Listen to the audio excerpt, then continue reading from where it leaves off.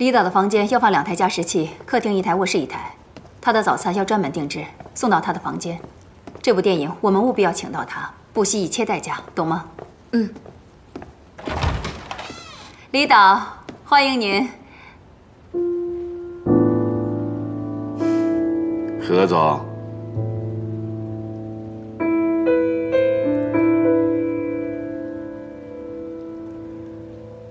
所以，今天李导不会再来了，对吗？对，协会有事，他应该是无暇分身。怪我想的不周啊！早知道您来，肯定是要做点什么的。哎呀，但是，我还是不太能理解，您带走女儿就行了，何必堵别人的路呢？没有啦，只是因为这个别人吧。 有些事做得有点过格了，有吗？何总啊，其实都是为了孩子，啊，老话不说得好吗？得饶人处且饶人，对吧？如果我说不呢？非得闹得两败俱伤，你觉得有意义吗？何总啊，你也是盛华的股东，你在这个圈子里边也打拼了那么多年，经手了那么多的项目，你也知道什么事儿。 会对项目产生毁灭性的打击。我知道，你不是单单针对盛华，可是现在到处树敌的人，不是我，是你。导演，你就别在这说教了。您的时间很宝贵，我的也一样。直接开条件吧。让审讯归队，电影要顺利的拍完。你公司那个叫……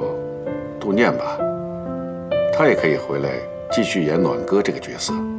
小邢呢，我带走让他离组。至于你之前给小邢名誉上造成的伤害，我也不想再去追究了。还有你公司的那2个项目，你放心吧，我一定说服李导让他来做。真的这么好呢？14年过去了。 您用的方法还是和14年前一模一样。没错，放过审讯也好，电影拍完也好，都不是什么问题。至于纪晓行，我对他的伤害严重吗？您怎么会觉得带走他是对我的好处和谈判的筹码呢？你想的太简单了。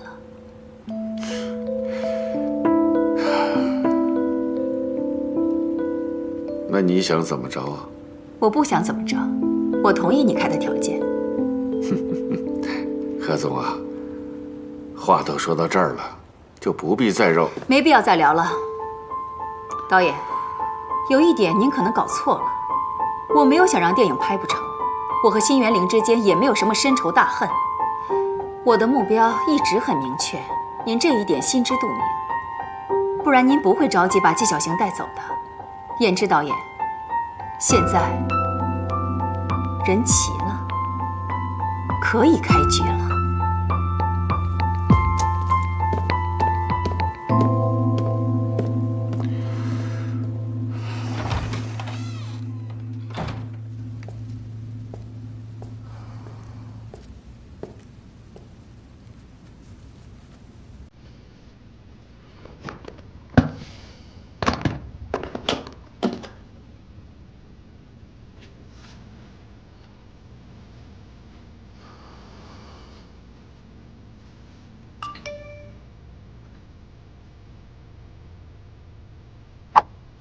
小邢，我们还有一场戏就收工了，你要不要吃宵夜啊？我买回来。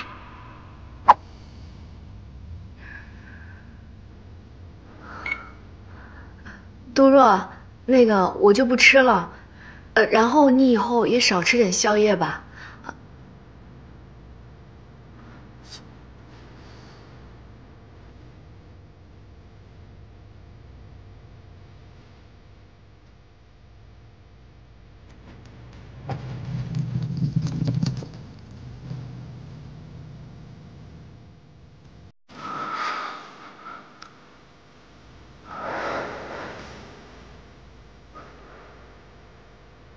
舒展，我会等你，等你来找我。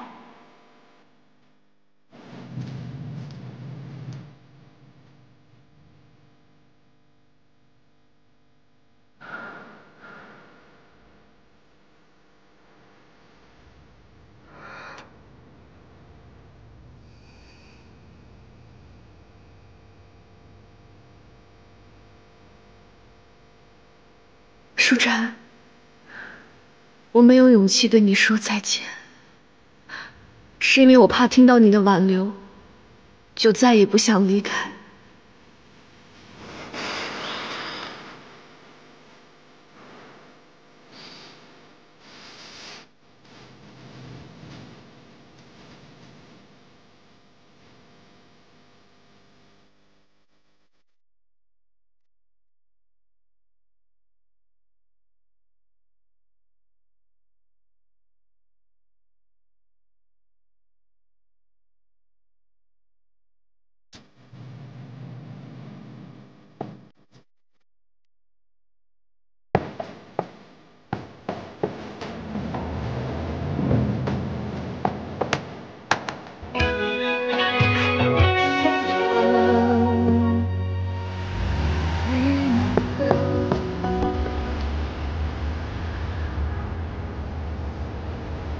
小晴，你确定不跟我们回北京吗？我想暂时留在海城，好好休息一段时间。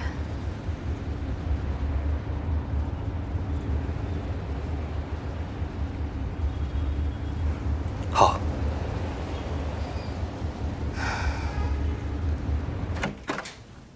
小晴，小晴，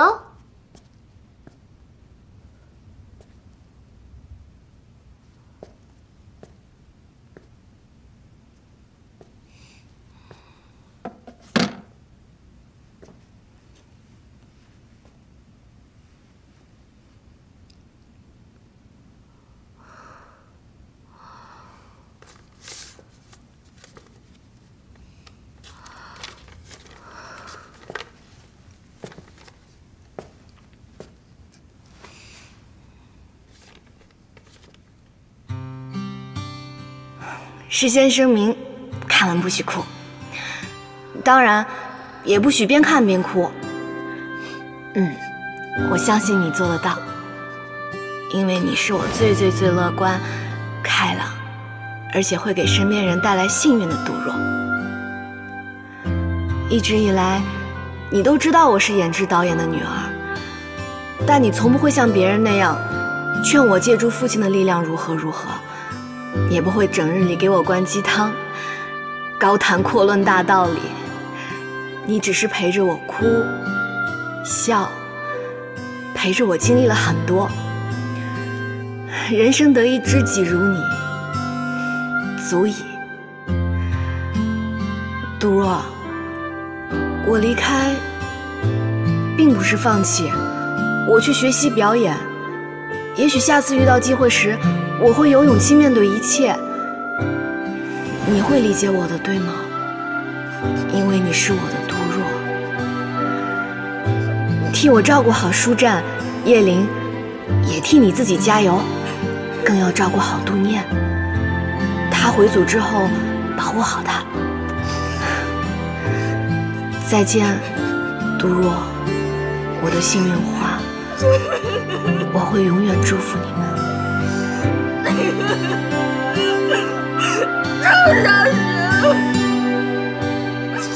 你不让我哭，我偏哭。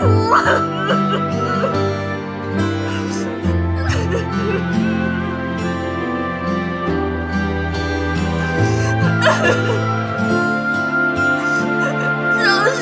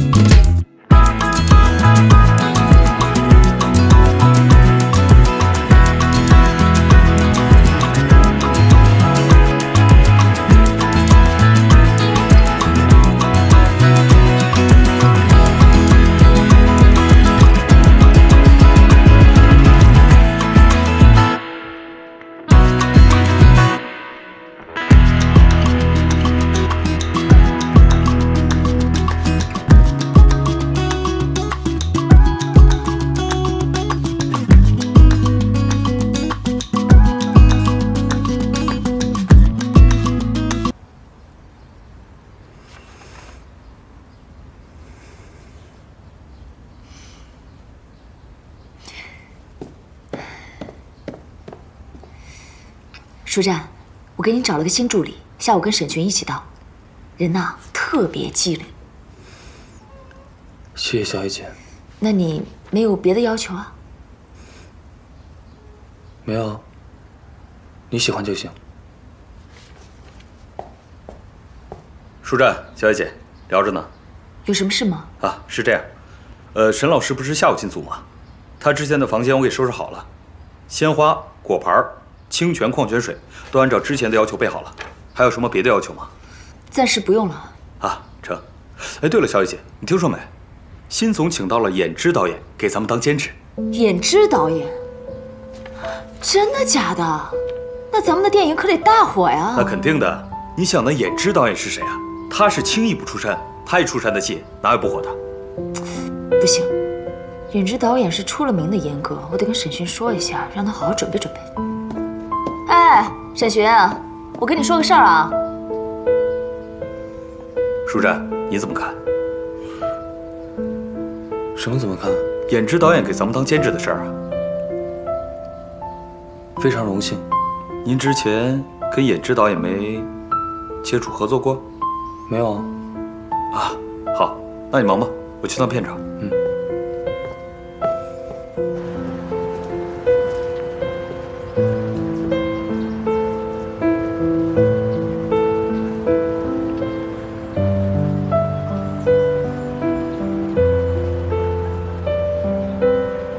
喂，何总，我刚才试探了一下，舒湛和演之导演应该没什么接触。您让我打听这个是有什么事儿吗？该你知道的事情，自然会让你知道。这帮欢迎。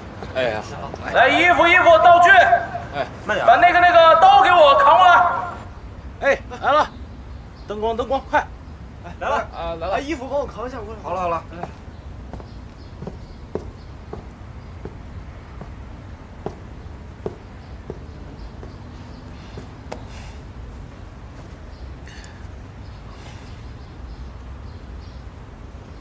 怎么，辛总有事情吗？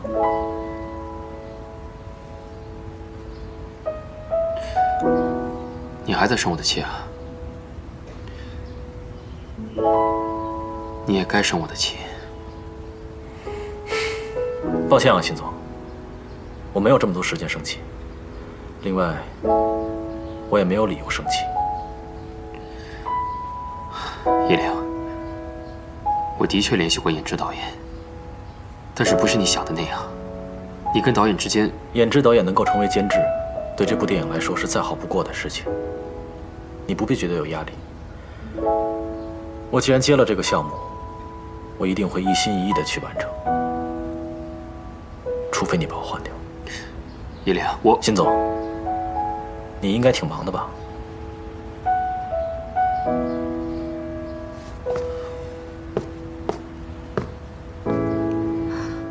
辛总，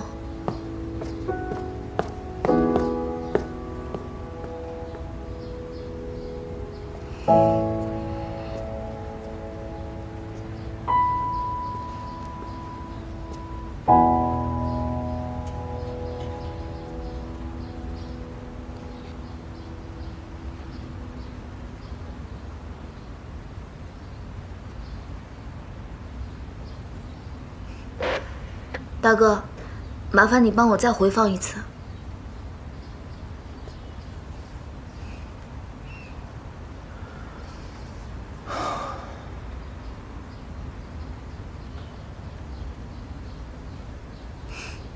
导演，我觉得你很棒。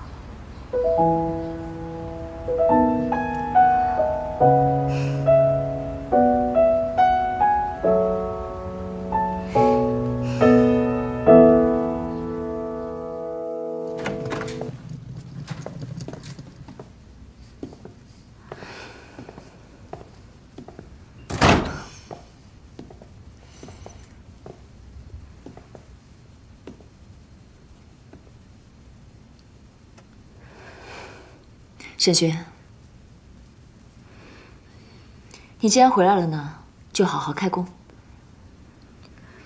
舒总那边不让我问你为什么走，反正咱们姐妹那么多年了，是不是？你要有什么难处的话，尽管来找我，啊。我还是原来那个房间，方便。好。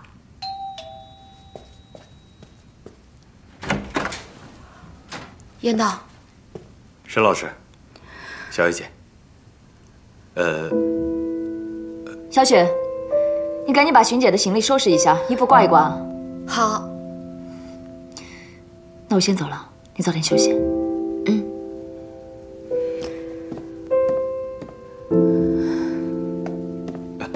哎，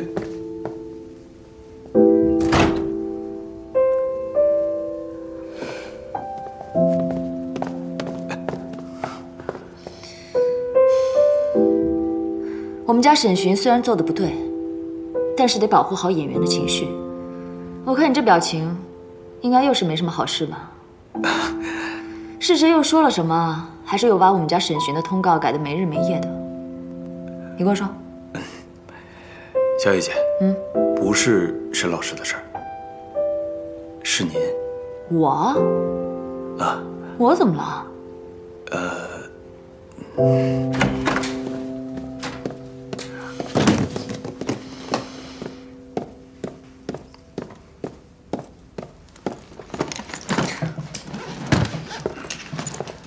哇，念姐，果然这个房间好，适合你呢。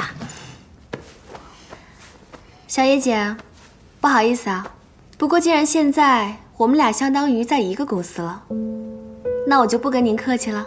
同一个公司，我可没那么大荣幸。免了，我是悦众，你是晴空娱乐。可是我们晴空娱乐已经收购你们锐众了呀，而且现在老板是我们何总。严导，能不能请您帮个忙？您能不能帮我们念姐下楼拿一下行李啊？我们这次拿的行李有点多，而且我们何总还专门为我们念姐拿了好几套古装的行头呢，都拿给服装老师看过了，都说特别好，特别合适。没事没事，严导，你忙你的。我说这点东西我自己能说，又不是没长手是吧？哦，对了，其实呢，古装行头重质不重量。暖哥他的人设就是一个小丫头，你换800件衣服，他到大结局还是小丫头。要不然就跟你们何总商量一下，让他花点钱给你改个人设，把你的戏份改成和我们家沈寻一样重，多好啊，是不是？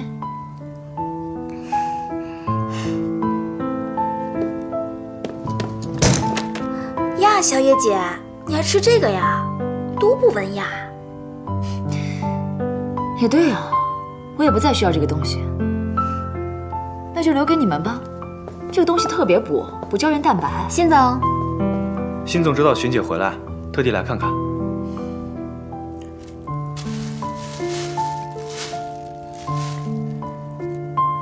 帮你小雨姐拿着。好。哎，我来。给我。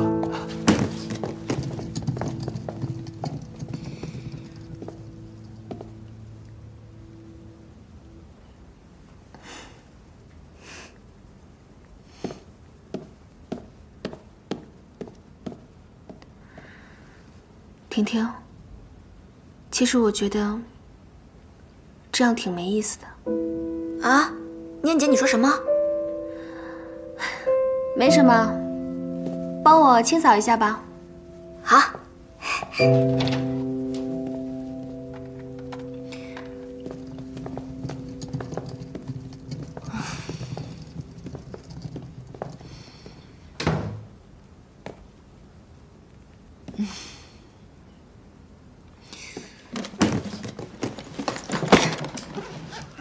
小野姐，你先别开箱，我去问问有没有大点的房间。甭问了，没了。我当初啊，就是这么把杜念给欺负走的。风水轮流转，我认了。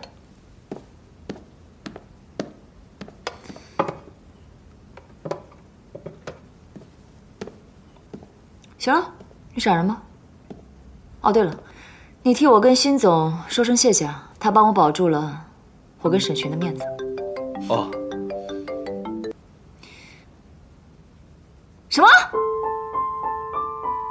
我是死的是吧？我马上过来。小姐姐，你去哪儿啊？我去统筹那儿。有的人真的是啊，回来了以后就要抢戏调通告，当我是死的是吧？哎，换房间这种小事儿我就忍了，欺负我家艺人，我借他800个胆儿。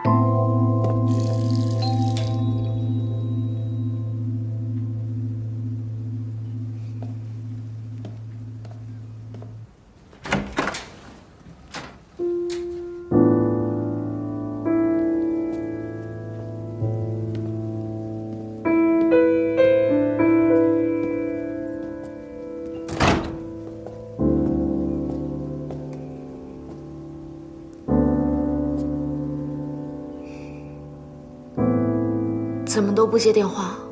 公司给我换了一个电话号码。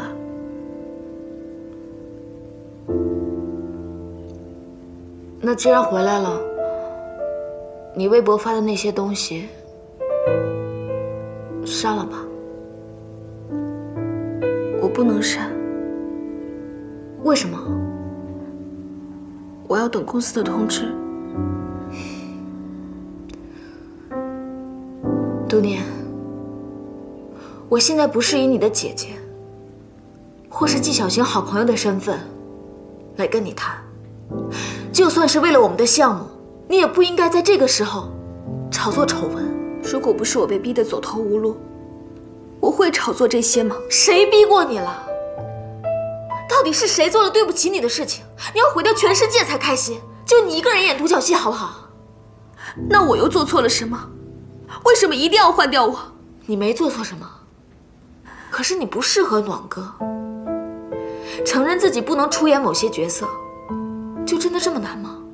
没有一个演员敢说自己什么都能演，包括你。纪晓行他自己都承认了，他嫉妒我。你明知道他说的不是真的，那你到底要我怎么样？我怎么知道会闹这么大？你以为我愿意吗？我好不容易有机会能够翻身，你是我姐，你不仅没有替我感到高兴，还跑过来指责我。我难道还不如一个外人？杜念，我再问你一次，删不删？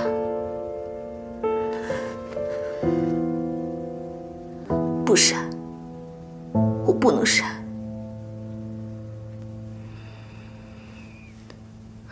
好，那你不要后悔。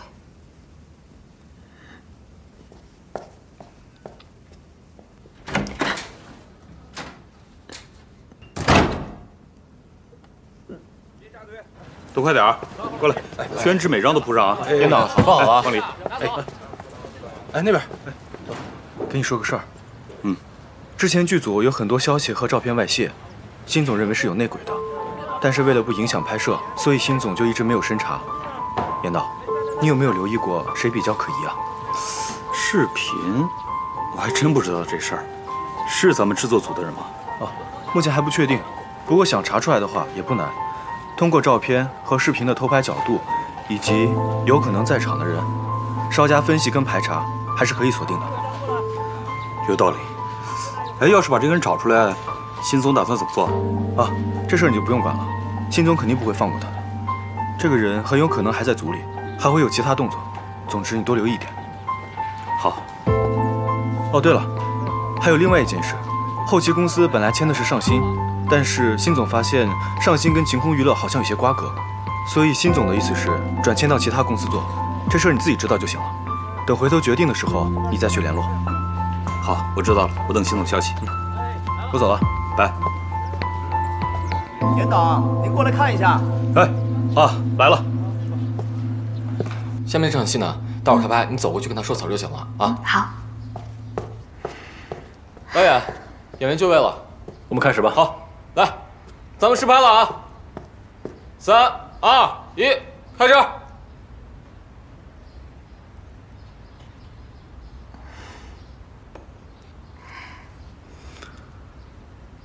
看够了没有？再看，口水就要滴到纸上了。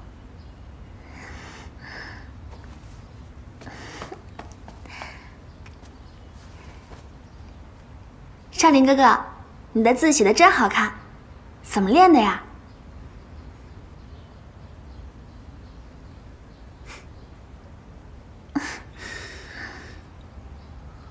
从来没有任何人能靠近我，我也不想靠近任何人。那现在呢？现在或许有了。是我，对吗？男女授受不亲。你不是说我不算女人吗？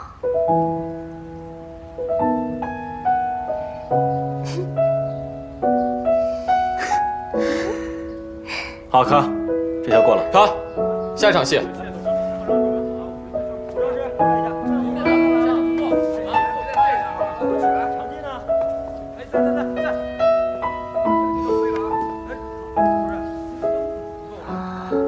舒湛，舒湛，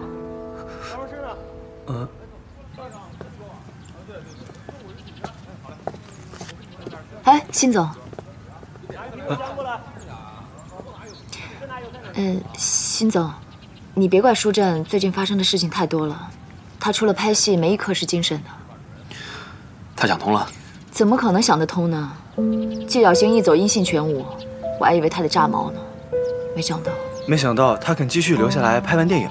对啊，哎呀，说实话我也挺惊讶的。虽然我不知道纪晓行走之前给他灌了什么药，以他以前的脾气啊，绝对不可能。行了，我看看他去，你们俩先忙啊。辛苦，拜拜。辛总，何如山拿到了所有视频的证据，应该是组里人干的。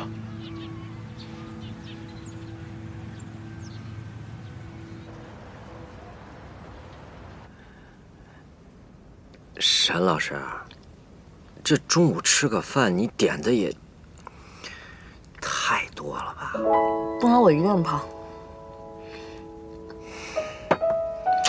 沈璇，咱们作为演员的，我知道保持身材也是我们演员的职业道德，我懂。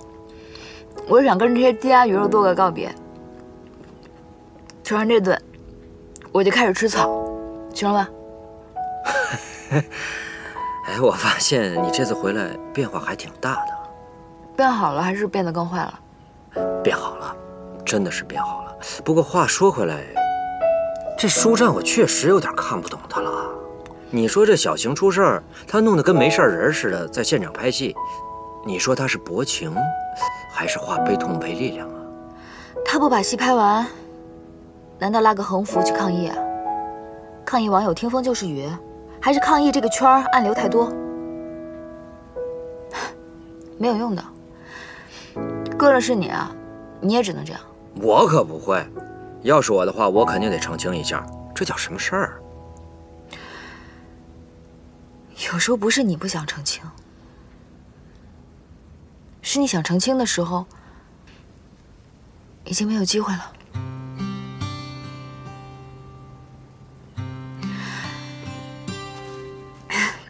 不说了，苏老师，来，我们来庆祝一下。我们俩庆祝？庆祝什么呀？庆祝我们和平万岁！和平万岁！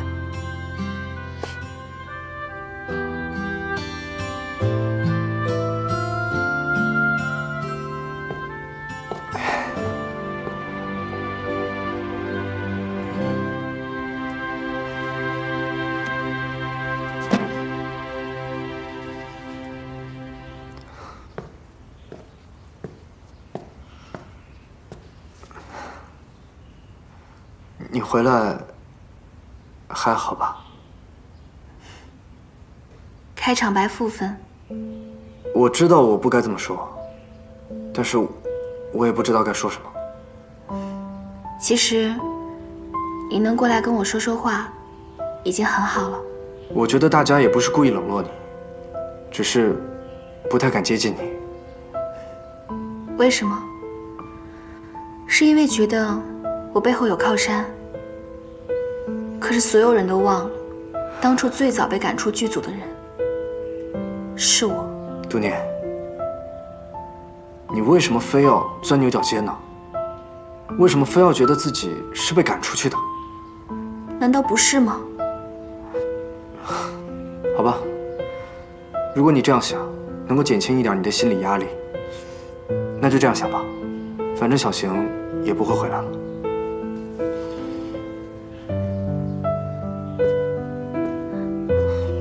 你也觉得我是恶人吗？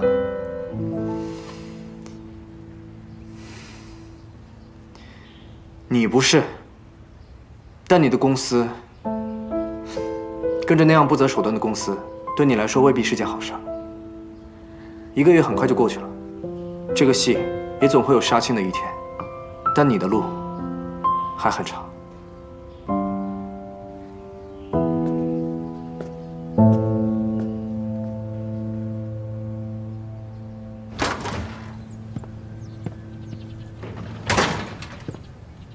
何总，我应该说过让你少来这里。何总，我最近都没怎么在片场。徐元玲一直让我对接几家新的后期公司，想换掉上新。这件事我之前也跟您汇报过了。既然知道汇报过，就不该为这点小事跑来。其实，何总，我觉得有点不对。哪儿不对了？好像有点想隔离我的意思。如果他真想隔离你，是不会把你留在剧组的。你不要整天疑神疑鬼的，自己吓自己。赶紧回影城，盯好你该盯的事儿。你最近传的视频和照片可是越来越少了。何总，真没什么好盯的了。而且之前我给您传的好多照片，很多角度都很容易把我自己给暴露出来。严厉，左右逢源看似是聪明人该做的事儿，但是只能维持一时，否则会哪条路都走不稳的，懂吗？我明白了，何总，那我先回去了。